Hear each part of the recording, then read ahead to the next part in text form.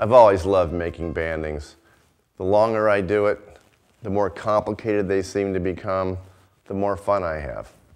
The bandings on this dressing table all have their own story.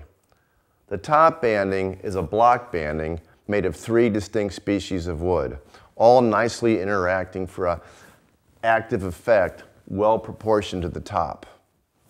The banding around the drawer fronts teaches us a lesson on how grain can be manipulated to create a striking effect. In this case, bird's eye maple sawn across the eyes to create a really nice radial look.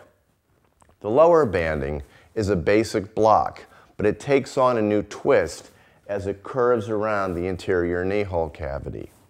All of these bandings build upon the lessons of our first banding video. In this production, we begin where that one left off, having new topics, more complex cores that can be manipulated for new forms, new geometric patterns, sand shading, and the 3-dimensional impact it brings, proportioning, all applied to some contemporary styles as well as some beloved classics.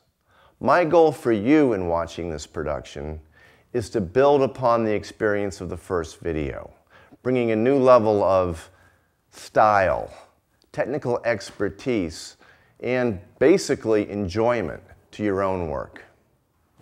For each one of these combined black and white pieces, I need to make a divider piece that goes between them.